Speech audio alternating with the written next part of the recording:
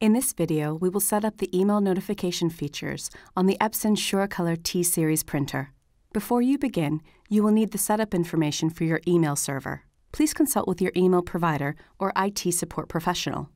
Open a web browser and go to the printer's network address.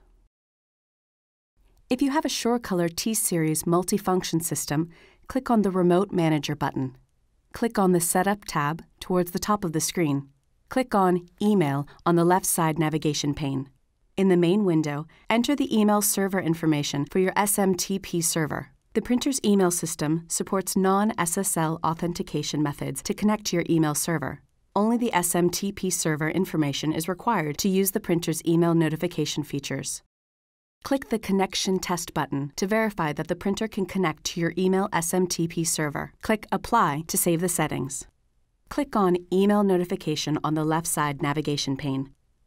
The printer can send an email notification if it needs attention, when supplies are low, or when a preset number of jobs have been completed. To set up the notification, change the status to Enable.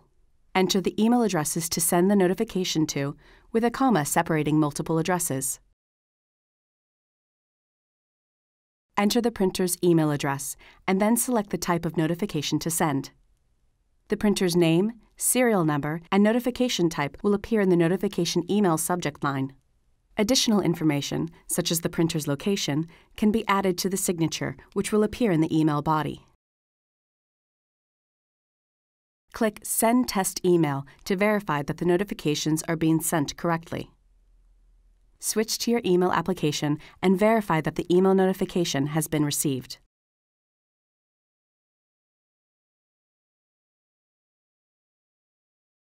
Return to the web browser and click Apply to save. This completes the email notification setup.